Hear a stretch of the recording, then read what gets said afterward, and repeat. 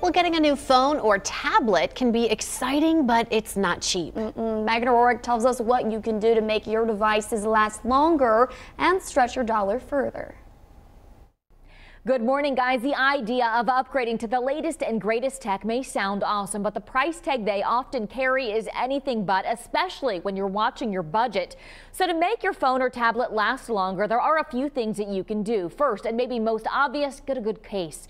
It will not only help to protect it in the event of a drop, but will help keep it in overall better condition for higher resale if or when you decide to upgrade. A good case will also help to keep it clean, which leads to the next tip.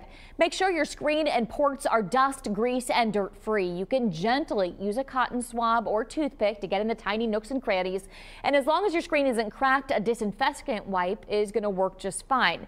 Now, as for what's inside the phone, make sure you're not skipping any updates. They fix bugs and any existing security issues. If you have a lot of apps that you don't use, delete them. They're going to waste storage space and will make everything just overall run much more slowly. And finally, don't stress or overheat your device's battery, meaning don't let it routinely die. Sit out in the hot sun, or worse, keep it somewhere like a sofa or bed where it can't get any airflow. They can overheat and shut down, damaging the video chip inside, and overcharging can be just as bad. Instead, experts say to keep it charged somewhere between 40 and 80% to keep it at optimal performance, and give it a break and power it down regularly. Taking good care of your devices will help to make sure you not only stretch their life, but your dollar as well. Back to you guys.